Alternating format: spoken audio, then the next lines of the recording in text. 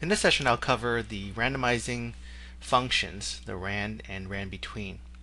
Well, let's start off with the RAND function. What the RAND function does is basically gives you a random number between 0 and 1. So you see here, we pressed it. We have this function here, and in order to get it running, or to have it running, to run the randomizing feature every time, you can just press the F9 key. So I press the F9 key, and we see we have different numbers that come up.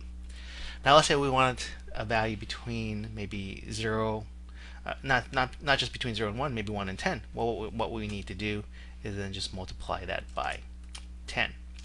And that will give us our random numbers between 1 and 10. And maybe we don't want a decimal number. We want a whole number, an integer.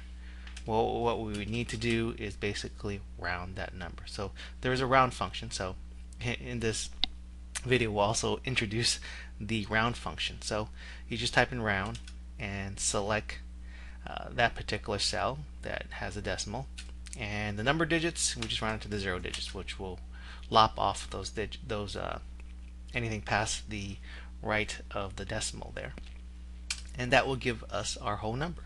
Press F9 and you can see that we have it changed. Well, let's say we want numbers between 0 and 100. All we need to do is multiply by 100 and press F9, and we will see that we have our numbers there.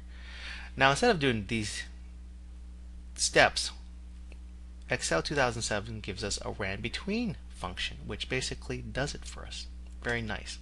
So we go ahead and do the RANDBETWEEN.